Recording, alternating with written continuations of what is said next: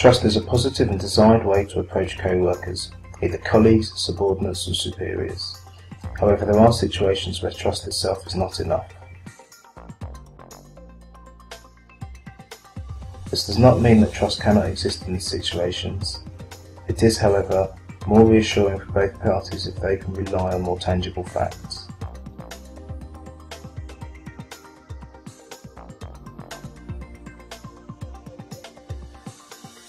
It is common in large companies that on one hand, users with privileged access to critical systems feel as if they were holding this gun. On the other hand, their superiors feel that they are the potential victims.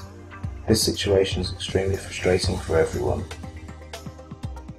One example is the IT administrator, who is at the lowest level of corporate hierarchy, but at the same time possesses the highest scope for authority. This contradiction results from the administrator having unlimited rights over a whole system. They have to work under strict rules and regulations, whereas the same system records and even stores the logs of these activities. Therefore, such evidence is not authentic enough. Since all corporate processes are handled electronically, the unlimited rights of the administrators over the computer systems practically mean unlimited rights over the whole company. When stakes are high, trust becomes only a meaningless expression. What makes this situation more difficult is that many standards require the upper management to take financial and criminal responsibility for only the IT systems that they have direct influence on, with the above-mentioned limitations. It is not a coincidence that in certain cases rules and regulations force companies to log each event that affects the system. These can be, for example, banking systems that handle account information, financial systems of stock exchanges and infrastructure providers, along with the government sector handling personal data of citizens. In addition to these, all companies that deal with sensitive data must handle them carefully. The law does not recognise trust. Trust can only exist between people, but not between positions. The law only accepts firm evidence. We can trust an employee.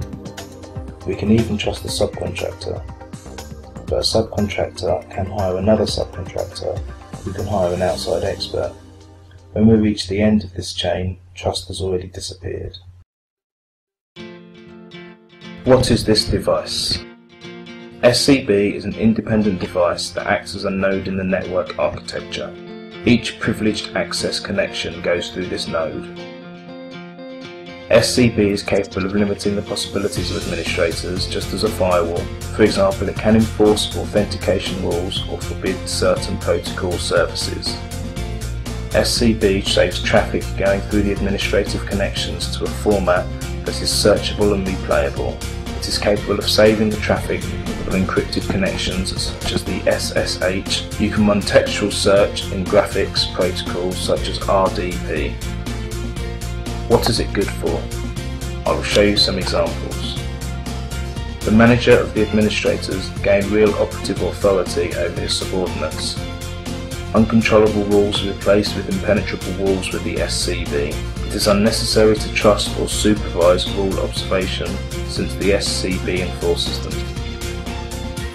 The server and client applications do not have to be modified in order to use SCB.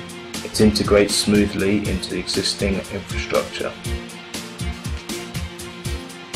It requires significantly less time and work in forensic situations if tracing back an event that means only watching a video rather than going through hundreds of log files.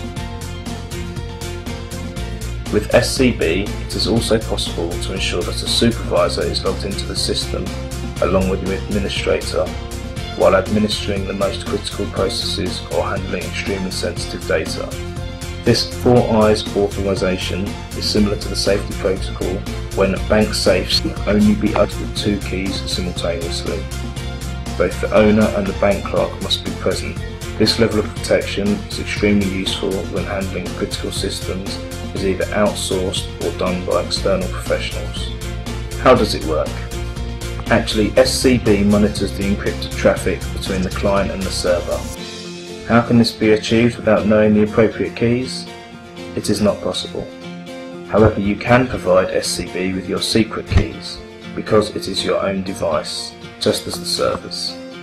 SCB ends the encrypted connections coming from the client and starts new one towards the server with its own keys.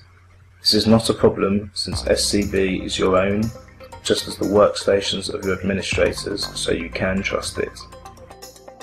Traffic decrypted by SCB is stored in encrypted, digitally signed, time-stamped and compressed audit trail files.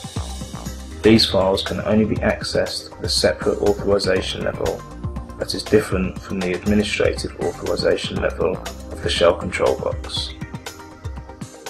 Replaying is done direct from the protocol itself, not from videos. Therefore, you can store a year of compressed data on one single device. Replaying is only useful if it is easy to find what we are looking for. Thus, audit trail files are indexed and made searchable. This is not difficult with text-based protocols like Telnet and SSH, since the saved files consist of text only. However, RDP protocols used by Windows systems contain graphical information. These are indexed real-time with the aid of character recognition software.